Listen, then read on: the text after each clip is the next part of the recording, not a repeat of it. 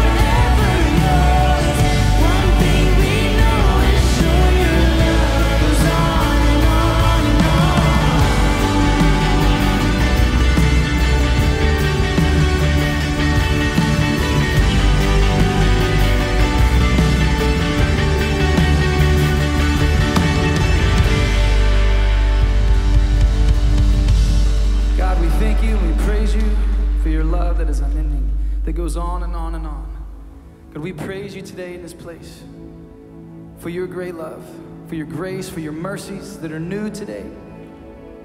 God, have your way in us. Almighty King, oh humble King, we worship you.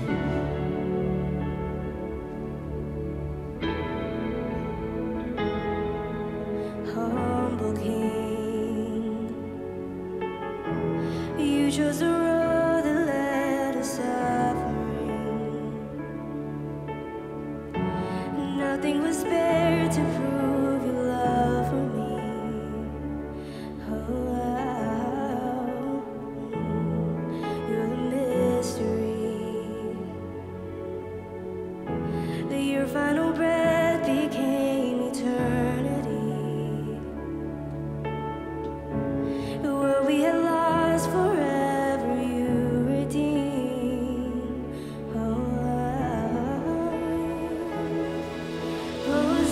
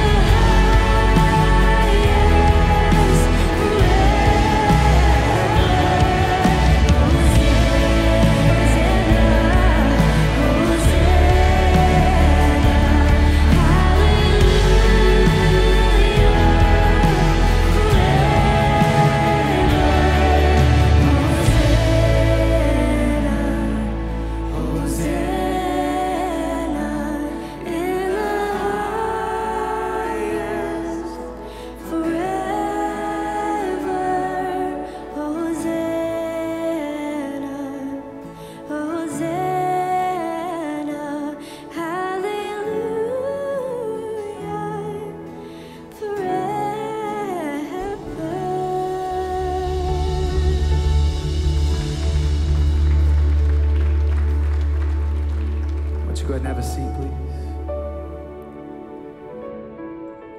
Hosanna in the highest, cry out. Glory to you, O God. In the highest, please.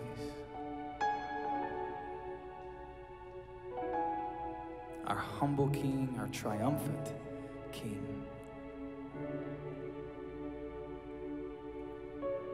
God, we just praise you today for who you are, all that you've done. We thank you for your love.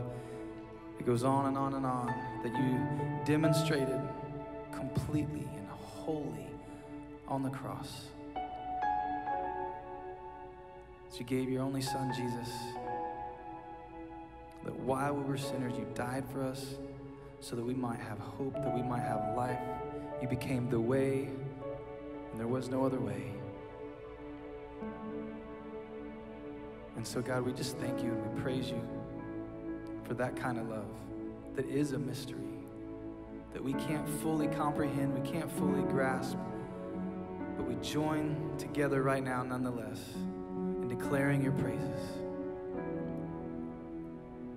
for a love that just doesn't make sense to us, but that we grab onto and we thank you for. We thank you for Jesus. As we take a piece of bread and we take a cup of juice, we remember your love demonstrated there. We remember your body that you gave, your blood that was spilled to forgive us from our sin and bring us into relationship with you both now and for eternity. God, death, where, oh death, is your sting?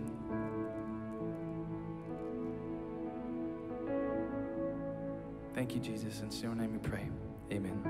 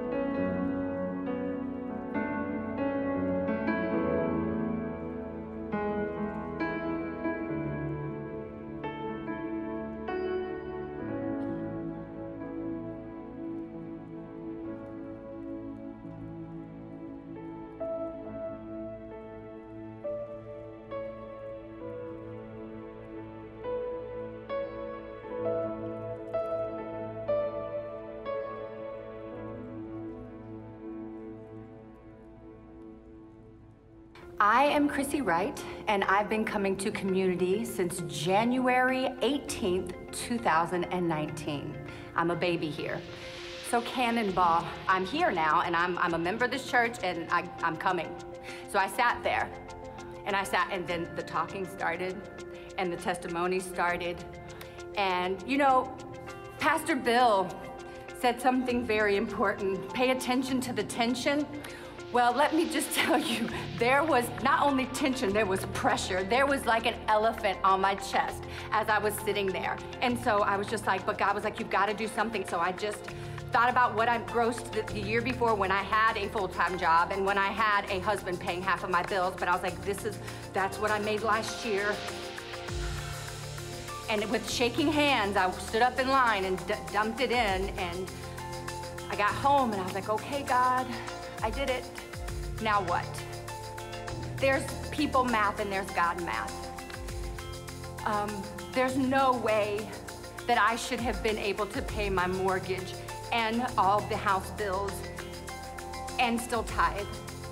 But somehow, I just would tithe and a client would show up and hand me a check for something. Or I'd get a call for a gig, because I'm in the gig industry. And every month, not only did I make more, but I made more, and I made enough to match the tithing that I was supposed to make. And that's God math. So I was watching the testimony 2 weeks ago on Cannonball, and I said, wow, that is such a cool story. And I thought to myself, what is my story? What is my Cannonball story? And so I was like, because I hadn't even thought about it. I was like, how far am I from my goal? And I was just so nervous to look, and I was like, but I gotta look. And so I opened up online and looked into my giving activity, and I looked at my pledge, and then I looked at my number, and I had more than doubled it. And here I am thinking, how is that even possible? I didn't even think that I could do it. And God provided not some, not enough. He provided more than enough for me. I have seen on mission trips, I have seen on Feeding South Florida, I have seen on the outreach trips that we do here in Broward County. I have seen through the wonderful work we're doing, getting these Bibles written in languages where people don't even know Jesus. That's what we're doing. It's about those extra seats in the sanctuary.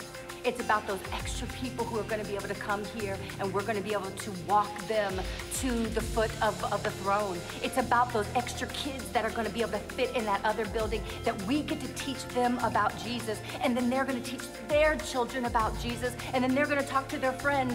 To me, that's what it's about. And the amount of people that we are going to be able to serve and to bring to salvation is multiplying. It's multiplying and multiplying. And to me, that is what I am most excited about, is being part of people's salvation story. I am Chrissy Wright, and I am all in.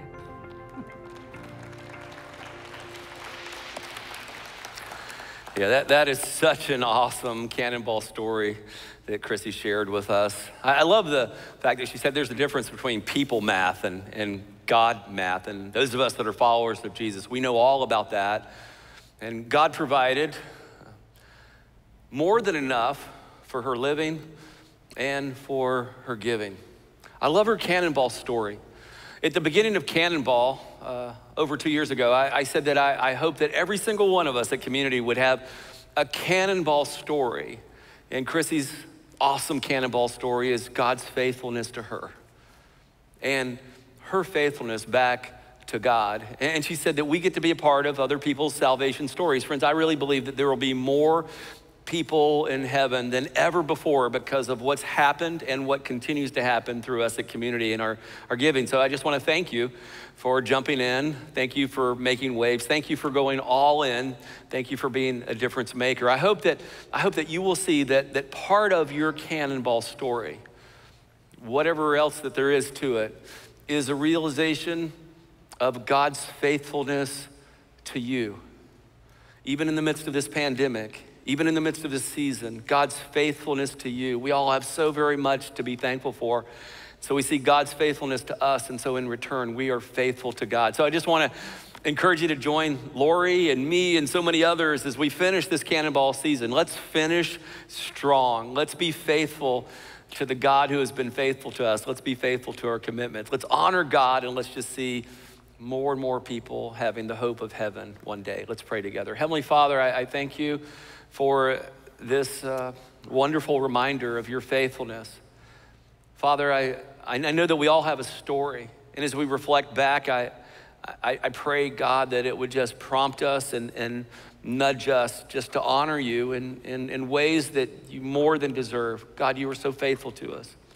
Father, I pray that you would bless those who give. Bless those who are trusting you in this area. Bless them as they give today or later on this afternoon or tonight or if sometime this week. God, I just pray that you would be honored and that we would truly believe in our hearts that the best is yet to come, that we're just on the verge of seeing you work in dramatic and powerful and mighty ways.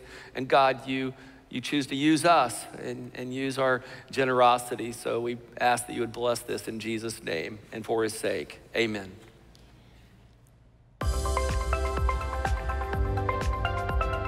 Welcome to Community Christian Church, a place to believe, belong, and become. We're so glad you're joining us today for our service.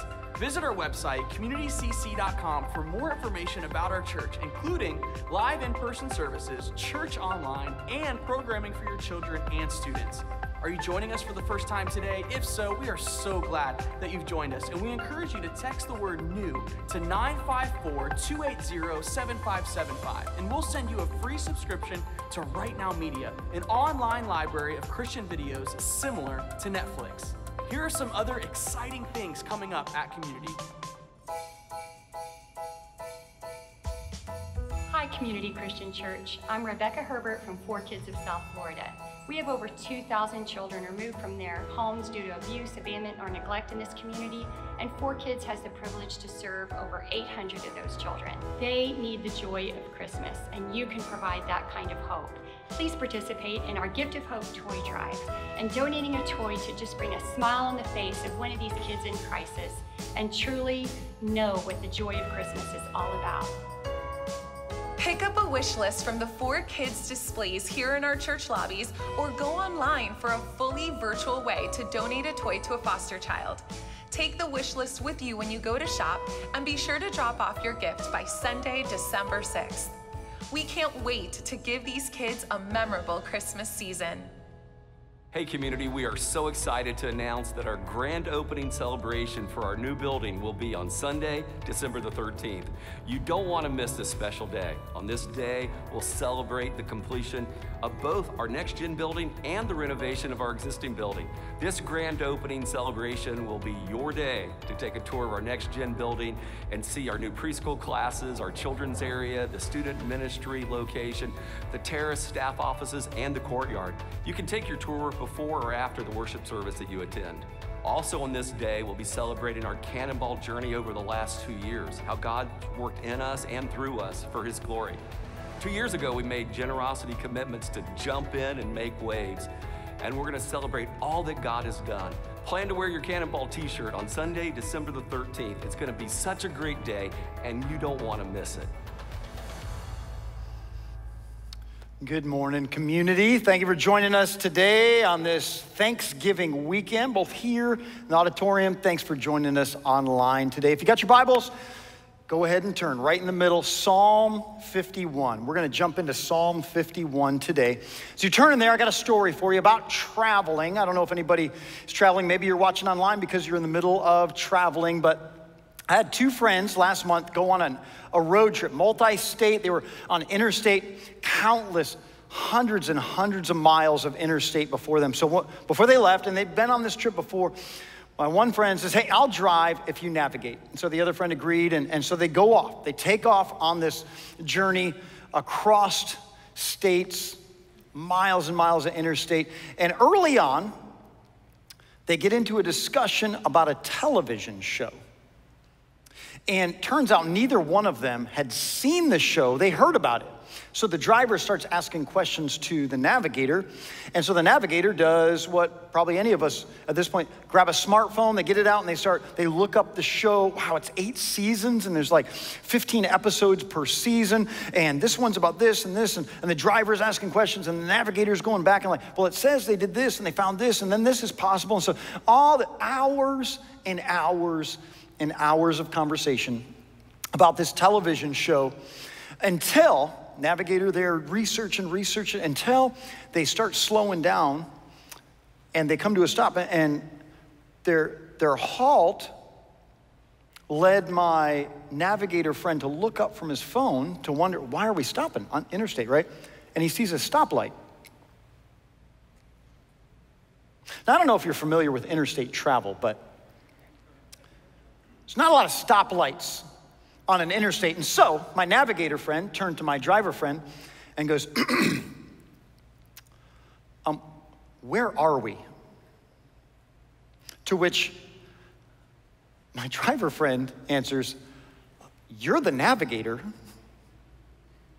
I don't know if anybody's been there. Anybody, you don't have to raise your hands because maybe you're guilty, but you've been on a trip and you're in charge of directions and all of a sudden you don't know where you're at. That's never a good thing, right? You don't want your navigator to be asking the question, where are we? So he followed up after he got out the GPS, finds out there's 70 miles the wrong way. They spent over an hour driving. He got off on some weird interchange, drove 70 miles over an hour the wrong way, still talking about TV show. And so he then asked his driver friend, well, how did we get here? Right, which we know. The driver's like, well, we've been talking about this stupid TV show. Like, you're supposed to be paying attention to directions, let me know.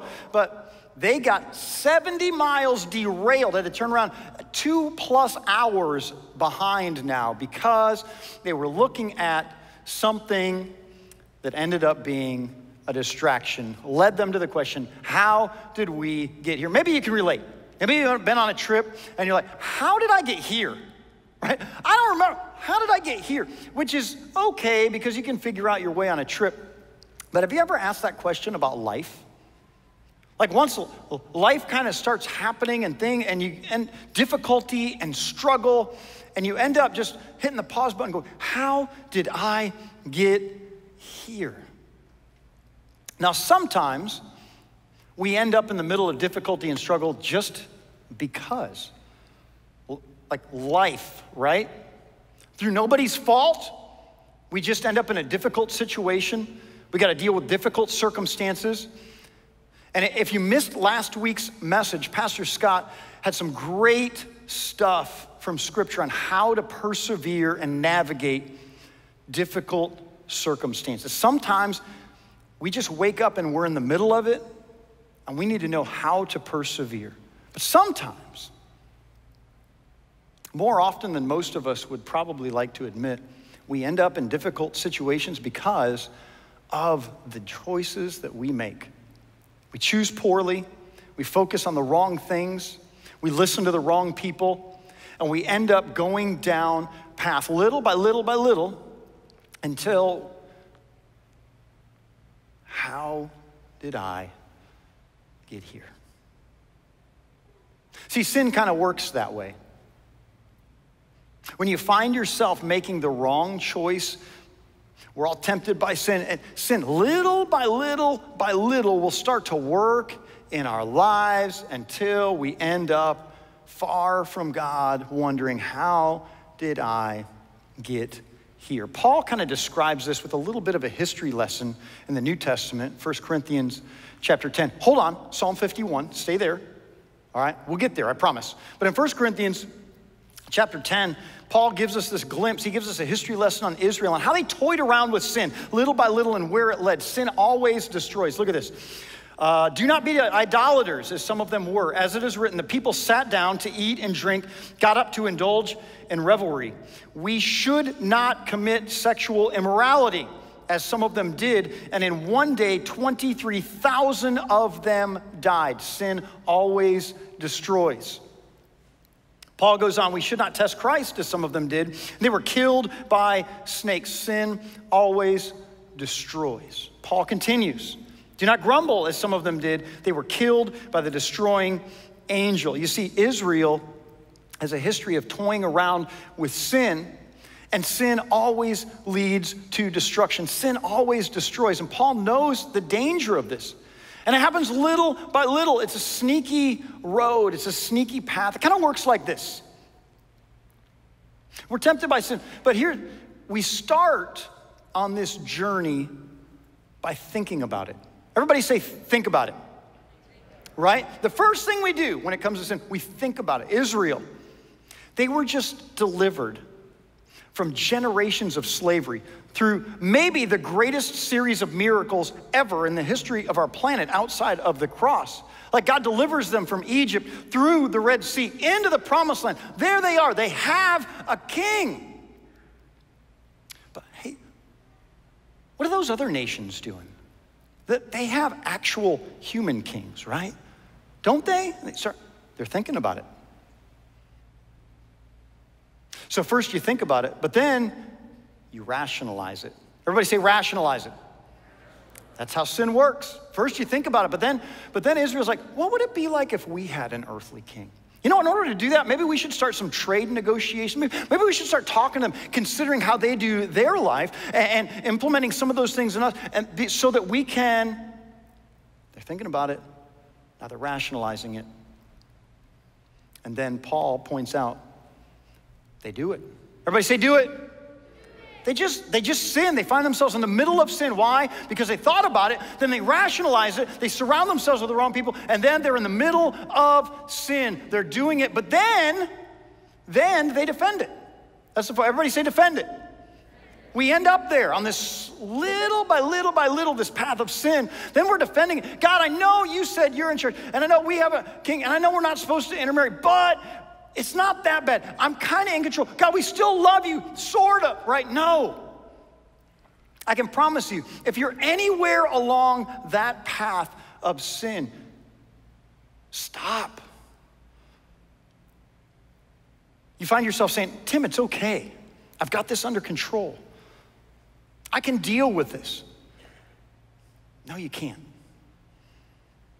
No, you can't. In fact, Paul knows this, and he instructs us in 1 Corinthians chapter 10, verse 12. So if you think you're standing firm, be careful so you don't fall.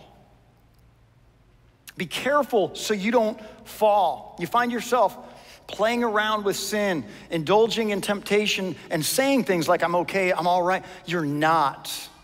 Sin will lead you down a path of destruction. It did for the Israelites, and it did for King David, who wrote Psalm 51.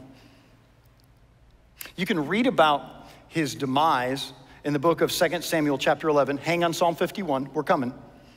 All right, but in 2 Samuel 11, you can read about how sin destroyed David, how this path of sin involving a woman named Bathsheba. You've maybe heard this story. David's on the roof. He looks down, he sees a pretty woman taking a bath. And we know, if you know how the story ends, just right there, time out, walk away, no. But he turns, hey, who is that?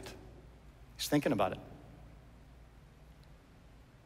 The messengers say, no, that's a married woman, her husband, Uriah. He's thinking about it, but then, hey, go get her, bring her. Now he's rationalizing it. Hey, we're just gonna hang out. We're gonna have some brunch. We're gonna have some good conversation. We're gonna get to know each other a little bit. Her husband's off to war. Like I can be an encourager and a support. Then he commits adultery, sends her away, did it. Thought about it, rationalized it, did it. Then she says, hey, I'm pregnant. Uh-oh. So he says, I know. And he starts to defend it, starts to cover up this big elaborate plan. Bring her husband home. He's a man of honor. He won't while everybody else is away at war. David's like, oh, okay. Well, why don't you go back to war? I'll create a plan where you're dead and I'm gonna kill you. Then I'll marry her. Then she'll be my wife. Then everything will be okay because nobody has to know about all this ugly, dirty. He thought about it. He rationalized it. He did it. Now he's defending it. And he thinks he's in control. The problem, he's not. He doesn't think it matters. It does. God sends a prophet Nathan to confront him man to man, face to face. And he says, David, you are that man. You are guilty before God. And that's where we find David right here as he writes the words to Psalm 51. Broken, empty.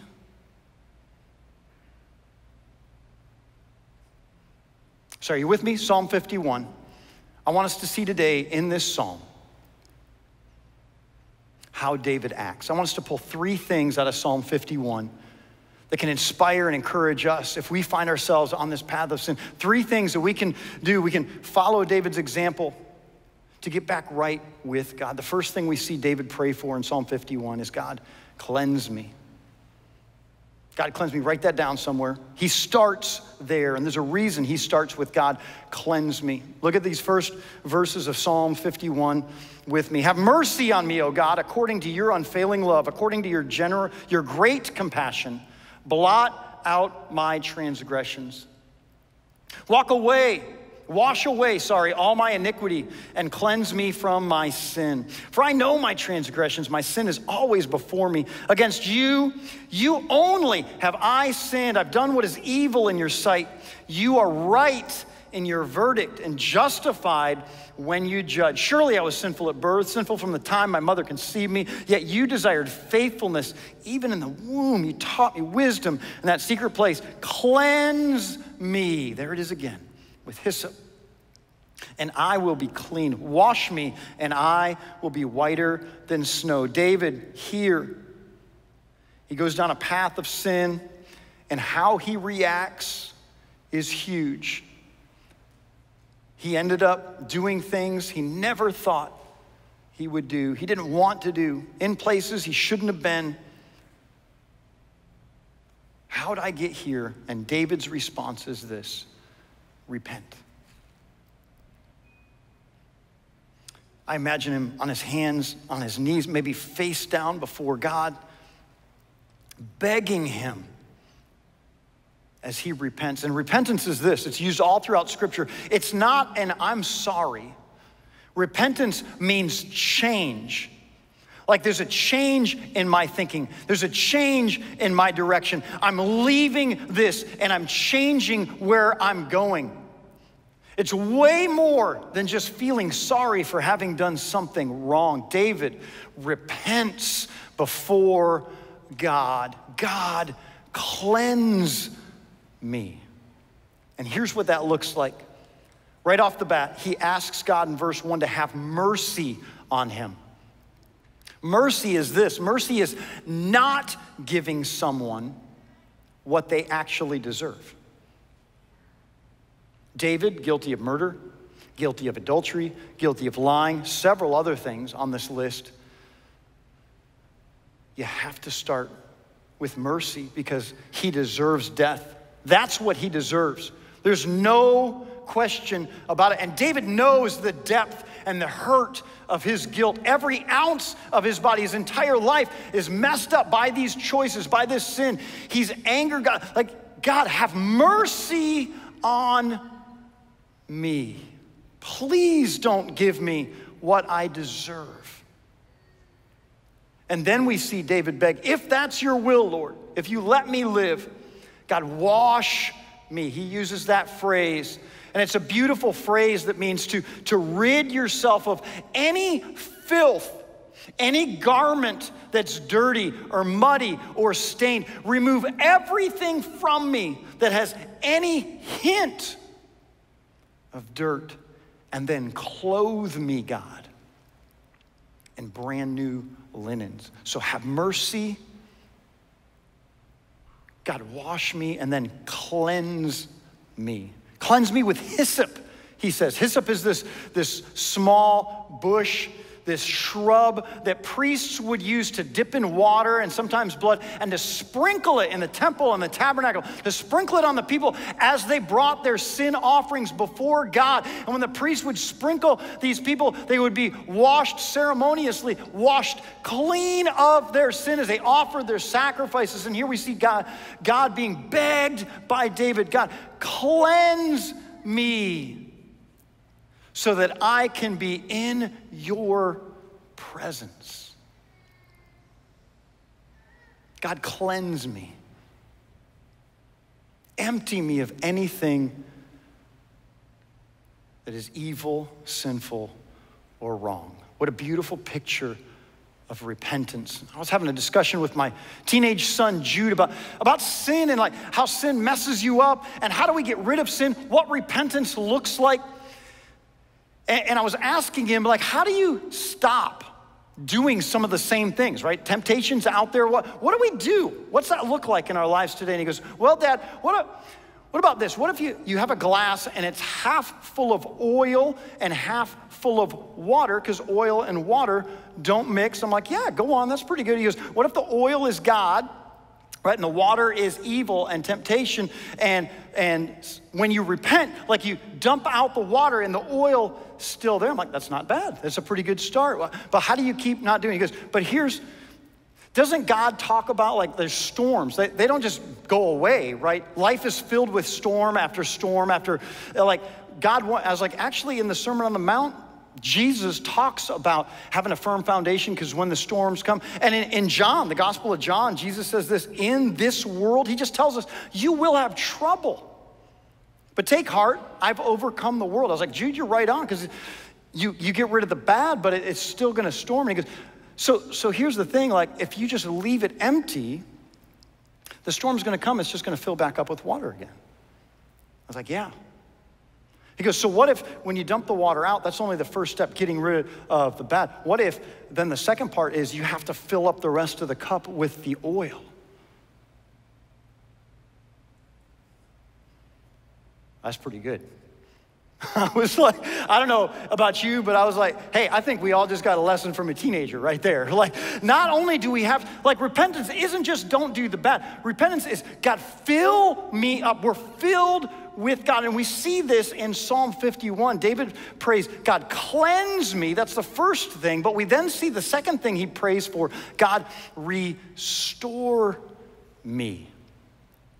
Don't just get rid of the bad, because the storm's gonna come and you're gonna undergo, you'll just fill back up again. You have to be restored by God. Look at what David says in Psalm 51, starting in verse 8. Let me hear joy and gladness. Let the bones you have crushed, let them rejoice. Hide your face from my sins and blot out my iniquity. Create in me a pure heart, O God. Renew a steadfast spirit within me. Do not cast me from your presence or take your Holy Spirit from me. And here it is, restore to me the joy of your salvation. Grant me a willing spirit to sustain me. I love verse 10. It's kind of the centerpiece of this entire chapter, because David, he says, create it in me a pure heart, O God, and renew a steadfast spirit within me. David knows that his heart is the problem. His heart is the issue. And unless he deals with that, unless that's restored and filled up with God, he's wasting his time, right? Jesus talked about this in Matthew chapter 15, verse 19. He says, for out of the heart comes evil thoughts, murder, adultery, sexual immorality, theft, false testimony, slander. Quick pause, think about David. Murder, adultery, sexual immorality, theft, false testimony, slander. Comes from the heart. Comes from the heart. So David says, create in me a pure heart, O God. I love that he says, O God, because he doesn't say, create in me a pure heart, O family, O kids, O wife, O husband, O job, oh hobbies, oh food, oh material possessions. No, David says, oh God, you have to be the one that I fill up with. Because all these other things don't last. They will leave me empty. And then when temptation comes, I'm not prepared. Create in me a pure heart, oh God. I love that David, after he's cleansed by God, he says, God, I have to fill up with you. You alone are the source of salvation. You alone are the source of joy. Look at Psalm 51:12. Restore to me the joy of your salvation. Grant me a willing spirit to sustain me. Restore. Now, car people, listen, you know this. David's not talking about a $200 paint job to make everything look good right before you sell your vehicle. He's talking about a total frame-off restoration. You know what I'm talking about, car folks?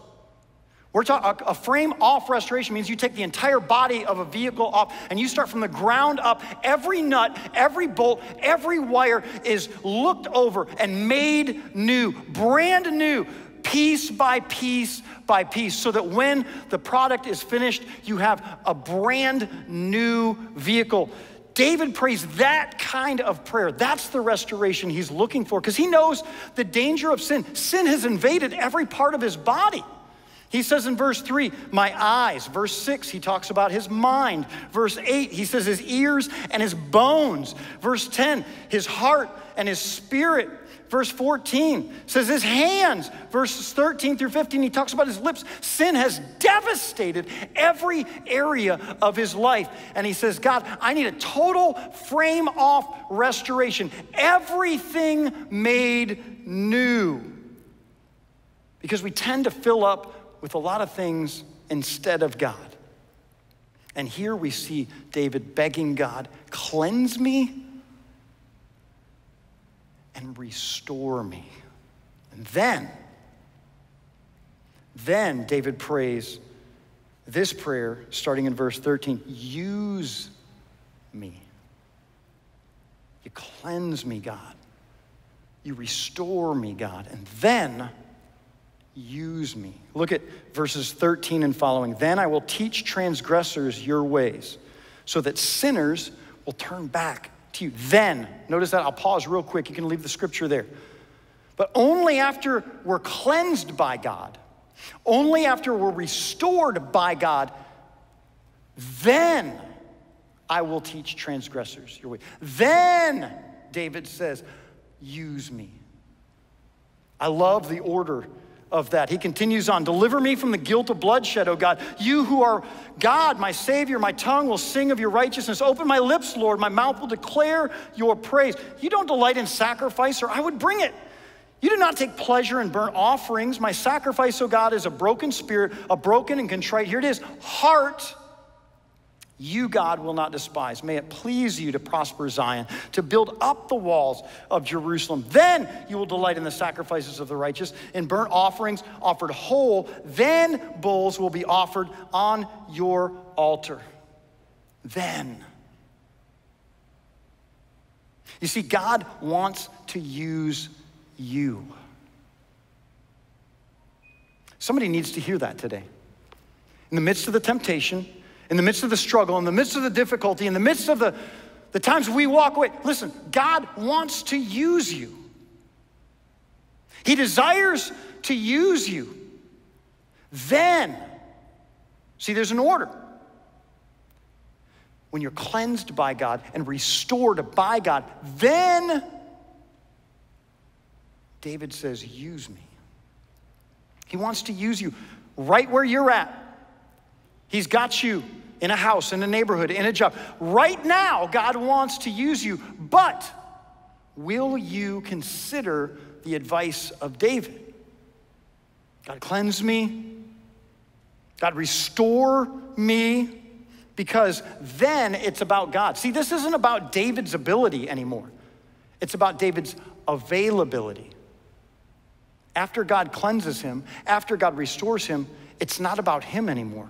So whatever he does is now by God's strength and God's design. It's about his will and his kingdom. And David says, use me. Because it's not about him. It's about God. So I ask you this morning, will you let God cleanse you? Will you let God restore you? Because if you do, God will use you. He wants to use you as ambassadors, as witnesses, to spread the word of his son, Jesus Christ, to tell people about his kingdom, to tell people about the gospel. He wants to start with you. Will you pick up God's word? Will you accept him as Lord and Savior of your life? Be buried in the waters of baptism, rise and walk in a brand new life, cleansed and restored, so that he can use you then in your family. Today, right now. Husbands, you love your wives in a way that brings honor and glory to God. Wives, you love your husbands in a way that brings honor and glory to God. It's not about you anymore. Parents, you show your kids who Jesus is, and you raise them in a way that brings honor and glory to God. It's not about your family. It's about shining God's kingdom and his glory.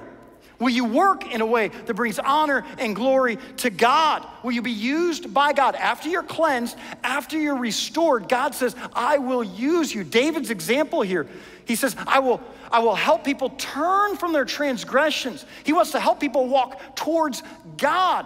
He says, my lips will sing your praises. I will glorify you. God wants to use you in your neighborhoods, in your homes, in your jobs, here in South Florida, wherever you're at, wherever you're watching from, God wants to use you, but you have to start with God being number one in your life. You know an interesting thing about David? At the end of the Bible, near the end, in the book of Hebrews, chapter 11, there's this hall of fame of faith. List person after person after person. All these people who stayed faithful to God, and God used them to glorify his kingdom and his will. Moses and Abraham and all these guys. David's name shows up. After Bathsheba, after murder, after adultery, after lying, David's name is there. How in the world does that happen? Well, you know, before Bathsheba, before he's even king, the prophet Samuel In response to an ungodly king, says, I will seek out a man after God's own heart. He's talking about David. As in spite of David's mistakes, he humbled himself.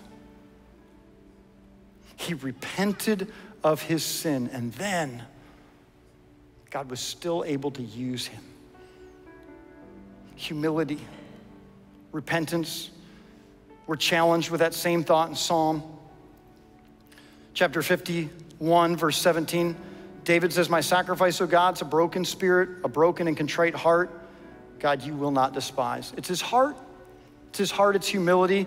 Later on in the New Testament, the book of James, chapter 4, verse 10, we're encouraged with this. Humble yourselves before the Lord. He will lift you up. So are you here today and you're imperfect?